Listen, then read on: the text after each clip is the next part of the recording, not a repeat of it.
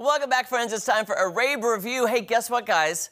I might have found my very first show to make my top 10 list of the year. I love this show. It's called Jury Duty.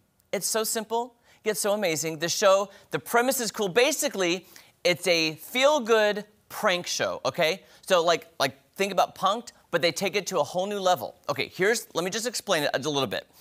The whole thing on this Jury Duty is staged. The case, the judge, the jurors, everybody is an actor except for one person. This guy right here, who has no idea he's being pranked and being called for jury duty. And it's a huge case. He thinks he applied for jury duty, like he's going, and they're gonna shoot a documentary on the judicial process. So he's going there thinking, oh, it'd be cool to serve a jury and be interviewed with my other jurors about the process of jury duty. Guys, it is like the heartwarming show of the year. My new hero is Ronald Gladden, the lead guy. He is amazing. Just here, take a look at this trailer. You are now the jury in the matter of Hillgrove versus Morris. When they say jury of your peers, I think that's accurate. I mean, how long does this normally take? Have you done this before? I'm a recognizable public figure. Respectfully, I don't recognize you. Juror number 54. I'm so happy to be here. I'm gonna be upset if I don't get on the jury. Me? Ready, guys? Here we go. All right, so this is what happened. Allegedly. Try to keep an eye on her. I want to do the best job that I can. What do people usually say when they're trying to get out of this? I'm only going off of things I've seen on Family Guy. Wait, what was it? I've seen Peter pretends to be racist to get out of jury duty. Would you be able to be a good juror for this matter? Sir. I'm racist. Sir, please have a seat. I don't know why I said that. Eliminate that for the next time. Totally. Yeah, that's a stupid idea. The jury duty. Sorry for the paparazzi. This is a problem. You're sequestered. I Googled it. It's isolated. Isolated. It's separated. This literally feels like reality TV. Oh. Guys, I can't sing the praises of the show enough. Guys, James Marsden is in it. I got to meet him at Critics' Choice. He plays himself, a heightened version of himself, and he tries to get out of jury duty by claiming he's a star. The judge doesn't recognize him, like you saw. Here's what's great about it. All these jurors are such great characters. I want spin-offs now of these characters. Hilarious. And by the way, if you saw that, from the producers of The Office, so you kind of get an idea about what the show is going to be. Amazing characters. You've got to wait for the final episode. I'm not kidding you. I'm getting emotional thinking about it. The final episode is so good. I was crying on my couch. I was laughing. I was crying. Ronald Gladden, I love him so much. Okay, there's 2 episodes available this Friday on Amazon Freevee. Just go to Amazon Prime if you have it. Then there'll be new episodes through April 21st. I'm going to talk more about this show in a minute with Maddie, but one of my top 10 already of the year. It is such a feel-good, fun show, and he got pranked so good. It's just a great show, guys. And it's heartwarming, and it's uplifting, and it's for everybody. Okay, I'm going to move on quickly now to the Apple TV Plus hit musical Schmigadoon is back for season 2, but this time it's Schmigadoon.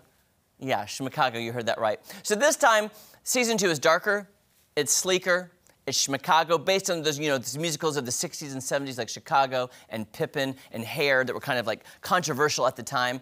So season 2 is out today, and it spoofs that whole new generation of musicals as our lead characters, Josh and Melissa, they struggle in the real world, so they long to go back to Schmigadoon and wind up they can't go back to Schmigadoon. Once you've been there, you have to go to Schmigadoon. Take a look at this.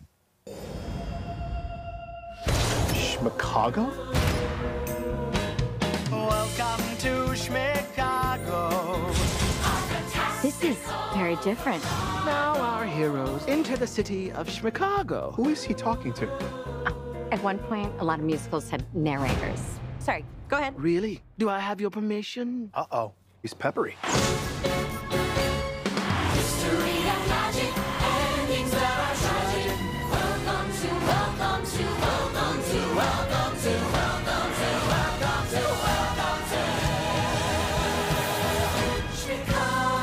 Sounds like another wild night in Chicago.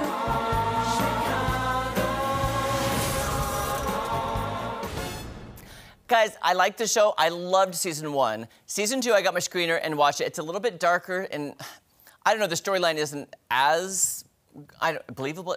They're in a musical. It can't be really believable. But by the way, 2 episodes are out today, and the new episodes will be out every Wednesday through May 3rd on Apple TV+.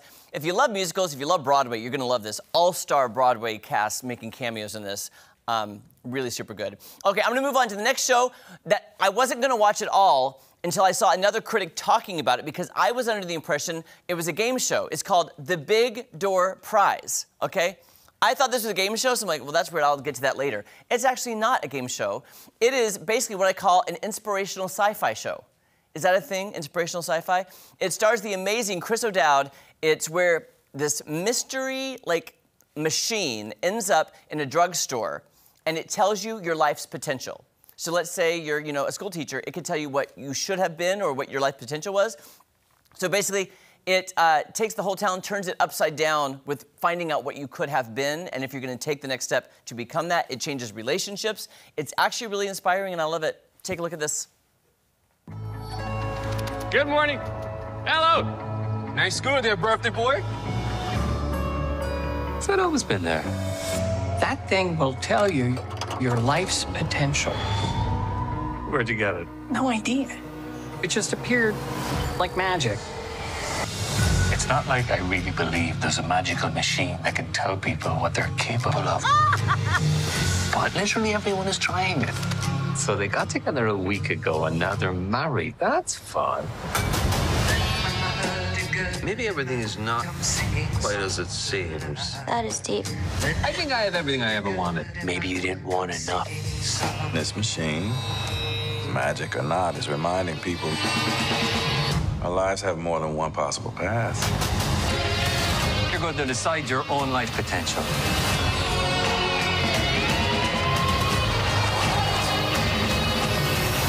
What about you, Mr. Hubbard? What are you going to be?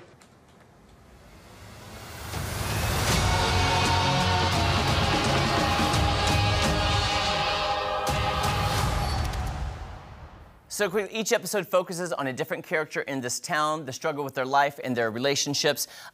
It's really good. Episode 1 is about Chris's story. They're each named for the characters. 3 episodes are out now, a new one every Wednesday starting today through May 17th.